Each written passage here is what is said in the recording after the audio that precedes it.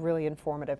A Detroit man is now facing murder charges in a Macomb County double murder case. It goes back 7 years. 40-year-old Tony Johnson went before a judge today charged with 2 counts of murder in the deaths of Tina and Chrissy Geiger.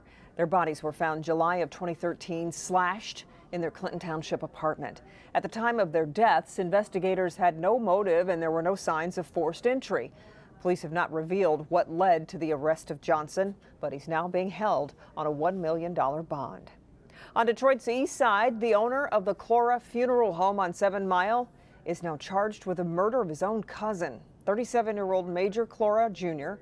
is accused of shooting and killing his 53-year-old cousin outside the funeral home during an argument Monday morning. Investigators say after opening fire, Clora waited for police to get there and was then taken into custody. Today he faced a judge and was charged with second-degree murder. Oakland County deputies putting out an alert tonight about a man suspected of taking inappropriate pictures of women in public places. Deputies say this man followed a woman into the mire at Haggerty Road in Commerce Township. They say he was carrying around what looked like a car wash brush. When the woman bent over to pick something up inside the store, he placed that brush under her skirt. He was later seen driving away in a black Ford F-150 with a cargo carrier attached to the hitch, so police are looking for some help in figuring him out.